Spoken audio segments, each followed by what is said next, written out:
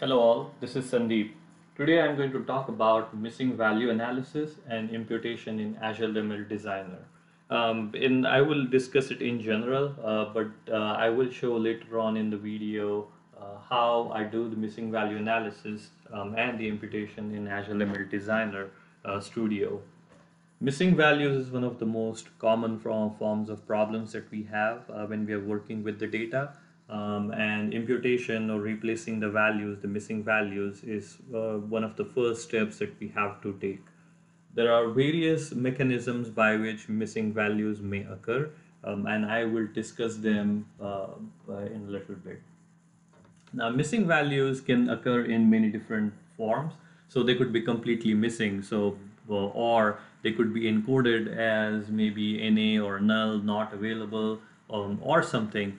And as a BI developer or a machine learning engineer, you have to decide how to encode those.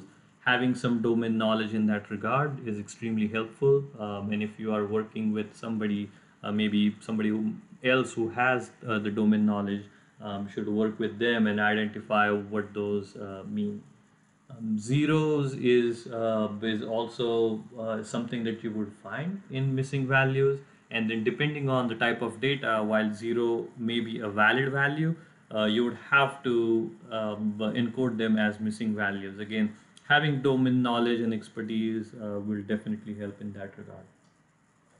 Statistically speaking, missing value, a value can go missing in three different ways. And I don't personally like this terminology, but we'll just go by that. But missing value can go missing by three different ways: missing completely at random, missing at random, and missing not at random.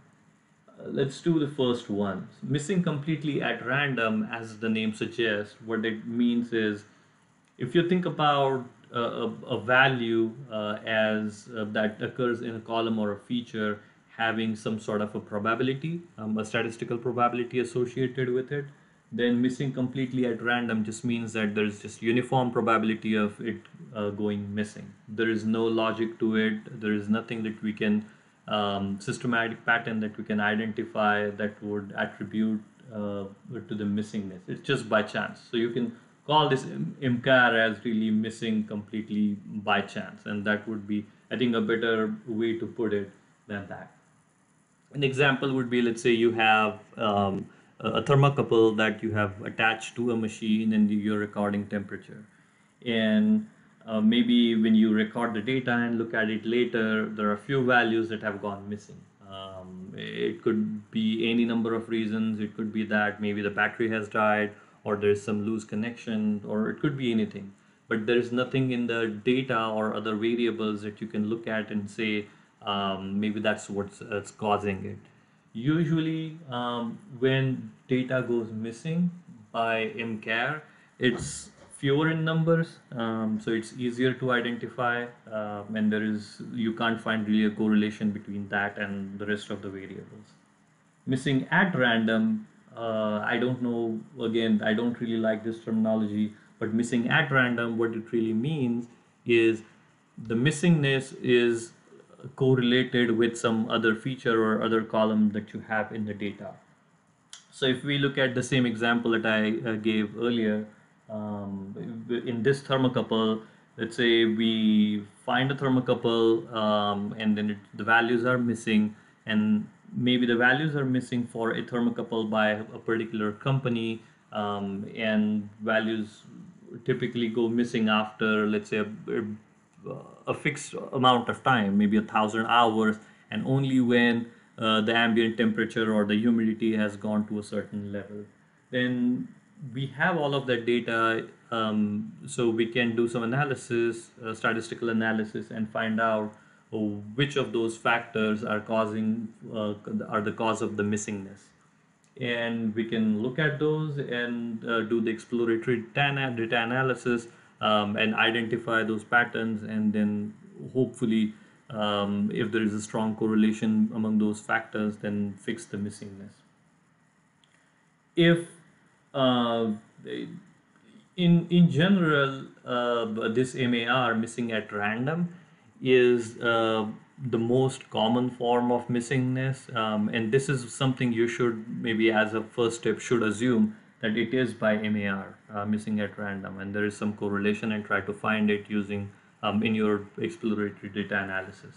Um, and then if it is neither of the two, then it is missing not at random, meaning it is driven by the missingness is driven by or influenced by some factors that are external to our observed data. Uh, so to take the example that I just gave above, maybe you have attached the thermocouple to the part of the machine that vibrates a lot, and it only vibrates when there's a higher load, or maybe there is some external factor that causes the machine to vibrate. And this is not something that we have recorded.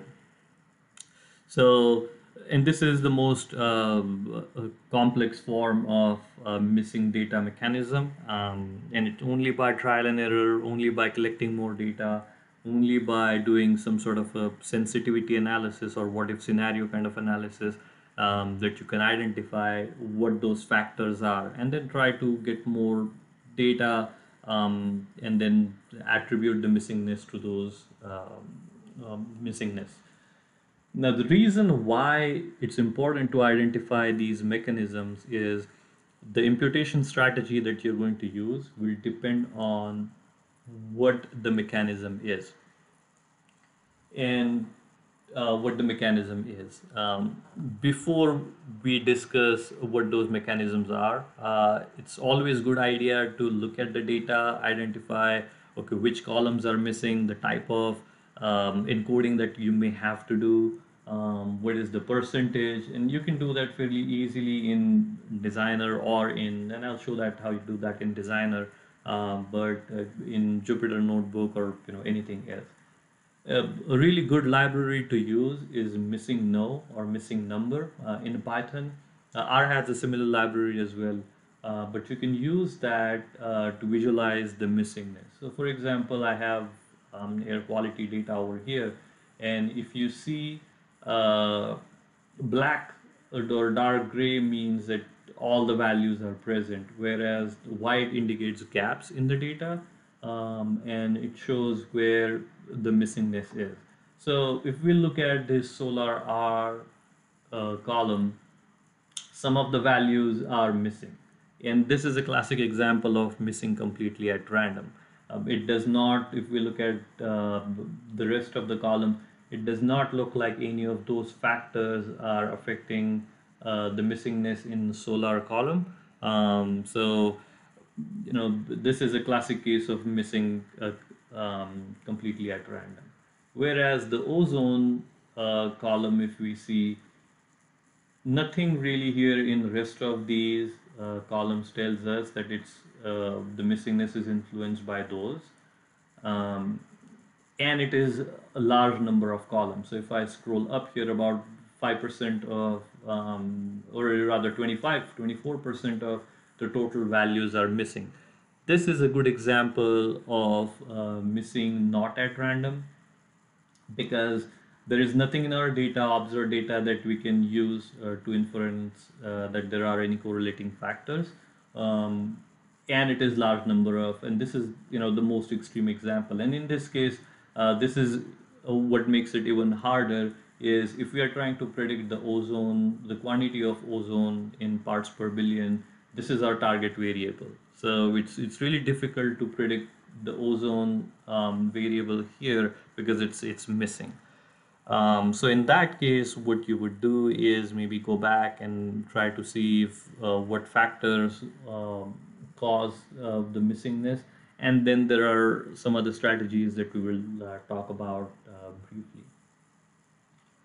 So, talking about these imputation strategies, one of the easiest and the first one is the list-wise deletion, which just means that we look at the data, and if the values are missing, we just delete the rows.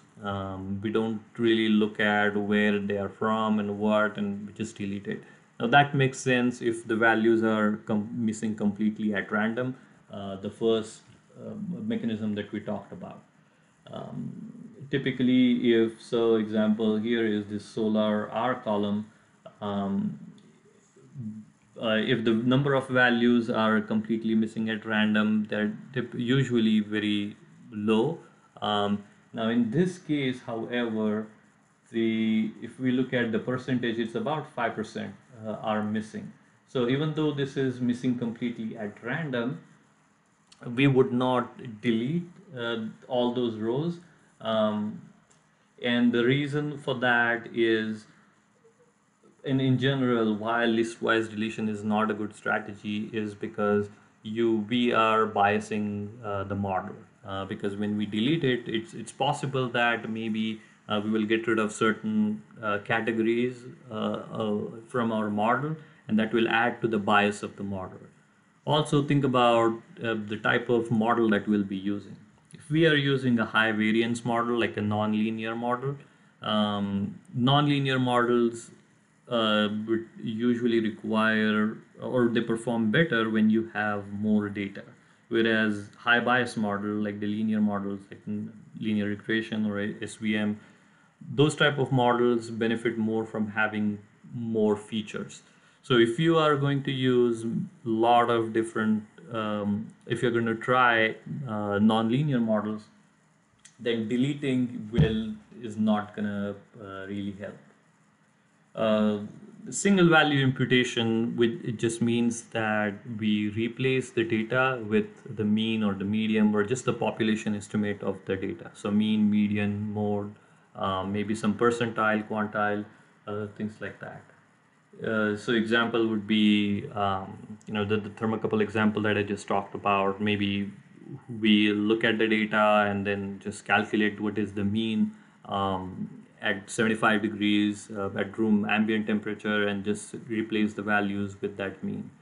Now, if the data or the variable that you're looking at, the feature that you're looking at is symmetrically distributed, then it makes sense to use mean or the median in that case both mean and the median are the same.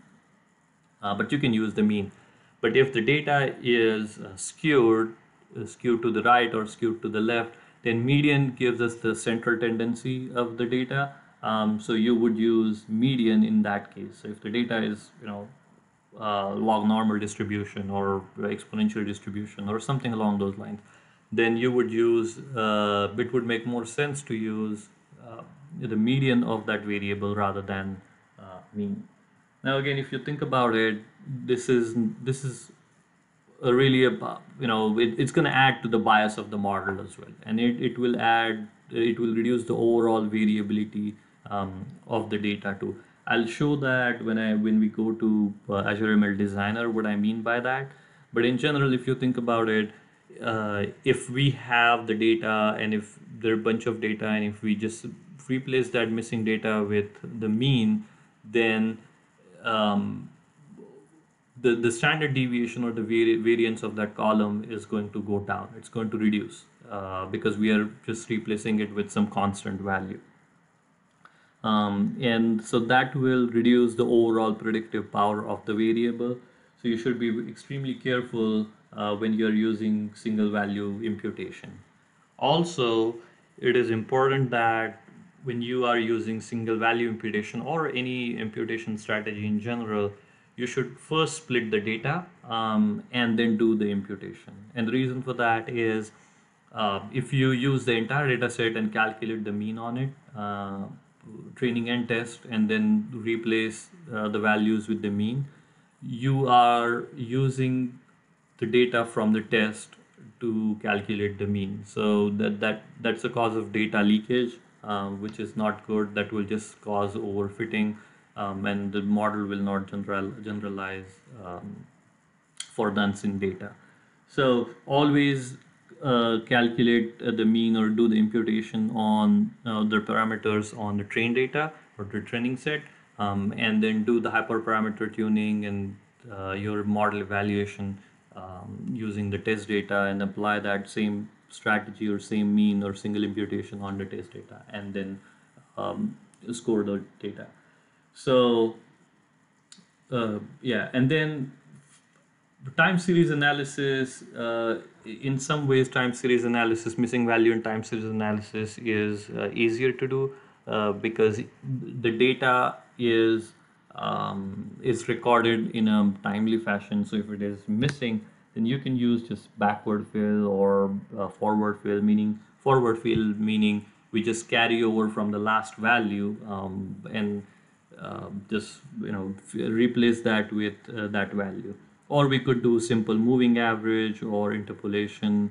It could be linear interpolation, quadratic, cubic, depending on the type of data you have. Again, in that case, having some sort of domain knowledge will help to know how your data is behaving and then use the interpolation accordingly.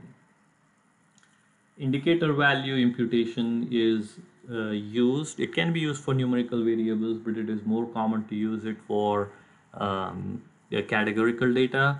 So what we would do is, when we talk about categorical data, there are really two ways to do the imputation. First is we would just mm, we would just replace the missing values with the mode of the data, meaning the most repeating value in the data. Or second, what we could do is sort of a feature engineering. So we would replace the missing values with with something, let's say missing, or NA, or something, and then add another column to indicate that where that in that row the column is, or the row, the value was missing. So maybe a true or false, or one to indicate the value was replaced with a missing string. And I'll show that when we go to Azure ML Designer. Um, and this really helps, so because the if you're using a nonlinear model, the model can learn from that feature, the additional feature that the value was missing here. So it might, depending on how much missingness is there and what kind of a data you have, but it can learn from that, and then create the decision boundaries accordingly. MIC or MICE is multiple imputation by chained equation. What it really does is it iterates over, it creates the multinomial regression analysis on all of the missing data, and it does that multiple times. So, for example, what it would do is it will take one column, and then look at the rest of the variables, exclude some of the rows, and then do regression analysis on it. And you can specify which type of regression you want to do. So for numerical data, it will do a linear regression, and then for if you're doing MISO on the categorical data, then it will do logistic regression. But you can, so you do that, and you do that multiple times, and as it converges on value, it gets better. So we would, and the algorithm does that for us. So stats models in Python can do mice, or there is another library called fancy imputation, and it will do the same thing for us. It's a very robust technique, and it has been shown to work really well, especially in regression problems. KNN imputation is K nearest neighbor. So we would use the KNN algorithm to identify the nearest values and then average them out for that. So what the algorithm will do is look at the missing row and find the most closest values to that, and then find those and then average them out and then replace the missing value with those averages. KNN has also been shown to be extremely robust and really helpful method. Obviously, it's more complex because before you even create any model, you first have to do KNN imputation on your data and then pass it on to the rest of the your model pipeline. So more time consuming, but it also has been shown to work really well.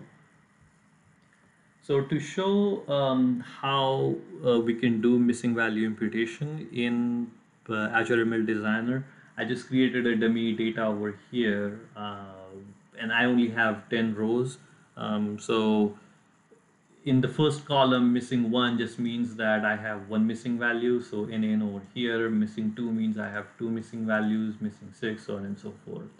And then this also, the number of rows being 10 also indicates the percentage. So I have 10% missing, and then I have 20% missing, and 60% missing. And then I have categorical variables, couple of categorical variables over here, whereas one value is missing. And we'll look at in Azure ML Designer how we can do some analysis and do the imputation. And there are some drawbacks in or some limitations of Azure ML Designer that I'll talk about. So let's go over here, and then I am in my workspace. This really ugly looking a tree over here, the pipeline over here, more for demonstration purposes. So what I did was I just copied all of this table, and I hop over here, just pasted it as enter data manually as a CSV format. And if we go here and then visualize the data, again, let's just make sure we have everything. So the NaN value is missing, the NaN is the missing, and then it does show over here the missing values. Number of missing values is 1 over here, and the next column, number of missing values is 2. So all good. A quick way, because if you have a large number of columns, if you have 50, 60 columns, you would have to do that manually and just hop from one column to the next column. A better way is if you add a summarize data block, and then summarize your data, then it gives you a nice summary. So now your features or your columns are in a row. And if we look at the missing value count over here, so the missing value count over here, now you can see missing 6 has 6 values missing, and then cat2 has 1 value missing. So a really quick way for us to see what values are missing over here. One thing I should mention is when you're looking at this data, always make sure that you scroll down and then see that it's not just NaN, but if there are any NAs and dashes and some bad string data, then you should really clean that data upstream before bringing it into Azure ML Designer, because there are some limited capabilities when it comes to cleaning the data. You'll have to use Python, but as much clean data that you have in your when you are importing it into the canvas, the better. So what I've done over here for demonstration purposes is first I'm going to show the missing value block. So what you would do is I'm going to go type in missing and then clean missing data over here, and you would just drag it and drop it onto the canvas. And when you do it, if we look at the options that you have, the first is the column that you want to clean. So you would click on edit column, go over here, and then which column you want to clean. So you enter the column name or select the column name. So if I go here, you can select which column you want to add for missingness. Now over here again, if you identify the missingness mechanism to be different for different columns, then you would have to add multiple blocks for these. So if you have 3 columns that are missing by completely at random, then you would do that for those 3, and then if you have something else, so depending on the column type and the column missingness mechanism, you would create different blocks over here. And then you have minimum value ratio and maximum value ratio. What this really means is minimum value ratio is the minimum number of values that the Azure ML Designer has to find before it can apply, before it can clean the data based on the strategy that you use. So here 0 means, well, 0, I just replace everything, and 1 is 100%. So this really means is wherever you find for that column, wherever you find NaN values, just replace it with something. and you can replace it with a custom value or replace it mean, median, mode. Uh, in this case, I'm just going to say replace it with mean, and let's run it, submit it, and then let's see what we get. So this was column number two. So in column number two, if we see, it replaced it with zero. So that's what we said. Substitute the NaNs with the zero value. Next, I take the missing value one column, and now this time, just to show how these ratios work, I go to missing value as 0.2 and then 1, and then run it. And remember, this has only one missing value.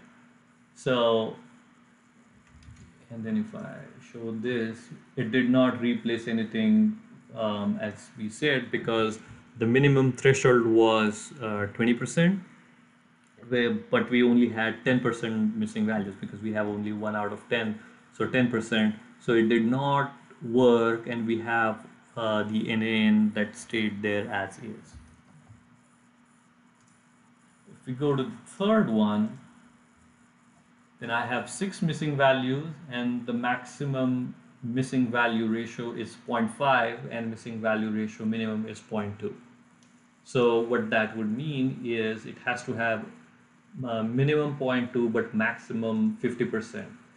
So that should not work either, because we have 60%, whereas the maximum threshold was 50%.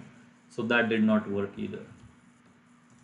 And the last is 0.8 and 0.1. I have 8 values missing, and I specify the minimum to be 0.8, and if we visualize that one, then there you go, number 8 replaced everything with 0. So that's how this works. Now if you want to apply some conditional logic to it, unfortunately that cannot be done. So let's say, for example, the thermocouple example that we talked about, maybe if you want to say if the thermocouple A is or maybe it is the location, let's say if it is the thermocouple was put on location A, then replace it with this value. But if it is location B or machine B, then replace it with another value. That's sort of imputation that is not possible here. You'll have to use Python or clean that data upstream during your ETL process. For categorical data, however, what we would do is, so I took the missing categorical 2 column, and then left the default as 0 and 1, and then replace it with mode being the most occurring value. And so if we do that, let's visualize the data, and then it replaced it with blue. So this was the missing value here, but it replaced with blue. So we have blue, blue, blue, blue. So we have 5, 6 blues. So it just replaced it with blue. Notice that the original value was silver. So that's the bias that we are adding to the model. That it was supposed to be silver, but because we don't have that information, we will replace everything with blue. If we use the same option, but now this time we check this box, missing value with an indicator column. Where this is helpful is we do the same thing. So where this is helpful is we do the same thing, we replaced it with blue, but now this is another column that was added. It says, was it replaced? Yes, true, it was replaced. And where this is helpful is one, for validation purposes, that yes, this was replaced, so you can see if the values were replaced or not. And then the feature engineering that we talked about earlier, so we can use this as a feature that can additionally be used. Now if we're using a linear or high bias model, then the categorical data would be transformed or encoded as one hot encoding or ordinal or label encoder, and this would be redundant because anyway the missingness would be categorized or it will come out as its own category. But if we are using a non-linear model like a XGBoost or decision tree, random forest, things like that, then in that case, this will really come as handy to use that as a feature, and the mod or the algorithm will learn from it. Third is we do the same thing, but this time I say replace it with missing, or it could be missing, or it could be any or anything. So we're not doing it by the most repeating value, but by some string that we want to attach it. So go to clean visualize the data here. We have it by missing, and then we would the exact same thing that we did earlier. We do custom substitution, and then on top of that we would do custom substitution plus some encoding, the indicator variable that we are adding if we are using some nonlinear models. So that's about cleaning numerical and non some easy ways. On top of that, we can replace the values with a mean. So if I go here and then look at it, so in this case, these were the missing values and it replaced it with some mean. We can choose mean or median, but so 224.75 is the mean for this column, excluding the NANs. So it just replaced it with the mean. We can do forward fill or backward fill, but for that we would have to use Python. There is no way to do forward fill, backward fill, or interpolation or anything. So it's just as easy as fill in A and then we do in place equal to true. So basically we would just do that. Same thing for interpolation. So we would just interpolate the data frame and just do some interpolation and pass the columns that we want to interpolate. So if we go here, so if we look at the interpolation, looks like that did not work, but yeah, so we can do that. Now the third way is that something that I talked about earlier, but when we are splitting the data, you should always split the data first and then clean the values. Now, this is one of the limitations, at least that I have seen in Azure ML Designer, is that we split the data, clean the train data, but there is no way to pass that mean value. So in scikit-learn, for example, we would do fit transform and then transform the test data. I haven't seen anything here that we can pass on to the test data for transformation. There is a way to add to pipeline parameter, but then that becomes very tedious because you have to add that as a parameter in your API and then call that as an API. So I'm not entirely sure how to do it. If anybody knows how to pass that value onto the test data or how to parameterize this, then please let me know. I'm very curious. Also, if we want to use any other imputation strategies, the mice or the KNN or anything, none of those are available. And we would have to use scikit-learn and then fancy impute or stats models for that. Now, interestingly, in Azure ML Studio, the classic version, so this is the designer version, and this is the classic version, which is on and this is on a deprecation path, but the features are, most of them are exactly the same. But if you use the classic version and then we go there, you will see that it actually does have mice. It does have mice, and it also has probabilistic PCA, which is completely missing from the designer, which is not there. So hopefully the Azure ML team will add that later to this designer experience. That's something missing, that really limits the possibilities here. So yeah, so just wanted to give a quick overview of how you can do missing value imputation. There is a lot more to it than this, but hopefully this is a good introduction that you can use for missing value analysis. Thank you.